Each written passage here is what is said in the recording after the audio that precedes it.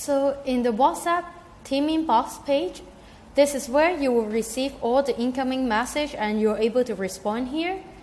So let me show you. First of all, if I am sending a message to this number,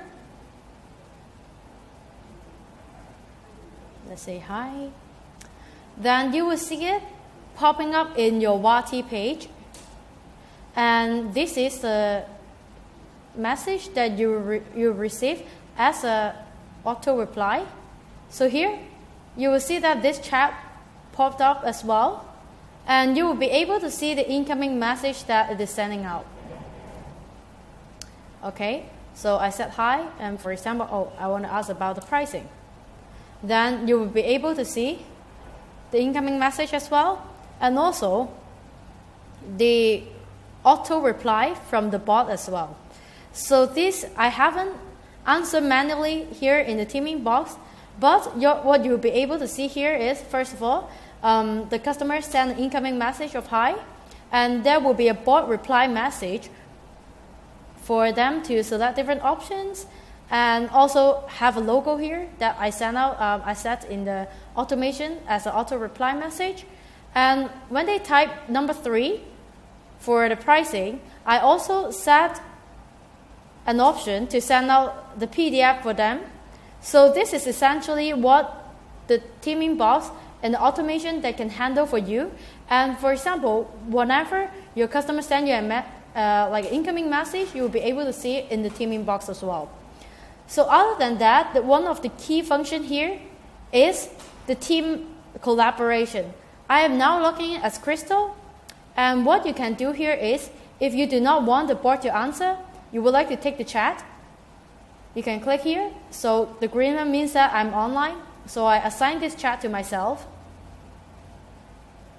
So you'll be able to see that I assigned this chat to myself in this blue box here. And I can basically type anything that I would like to input here as an answer.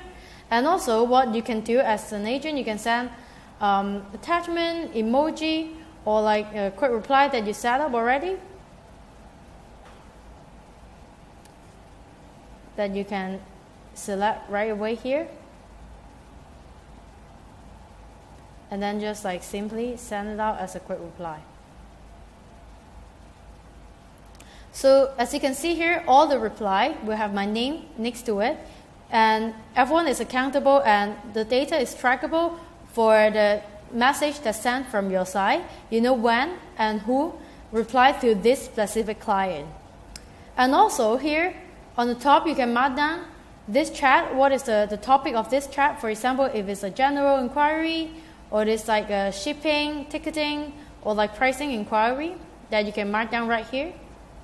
And in the middle, you will see a green circle having a countdown of the 24-hour support session. And you can also submit a ticket status depending on your need. So once you put pending here, for example, you can filter it with different status as well to see which kind of chat that you would like to track as well. And on the right hand side, you'll be able to see the WhatsApp name here of the client, the WhatsApp phone number, and you can easily add the attribute here. So what you can do, for example, these are the attributes that I add for this number, and you can always add and delete. For example, I would like to add a new attribute about, I don't know, like let's say season, for example, spring. Then you can add a new attribute right here. And what you can do with this is that you can filter it here. So when you click filter, add new segment, and then you can simply type season, contains, and then let's say spring, as we put just now. And this would be the only chat here showing up with this label, with this filter applied. And also lastly, you can put your shareable notes here. So this can be some information that you can share across the team. So I think it is like, mostly clear here of the basic function of the team inbox.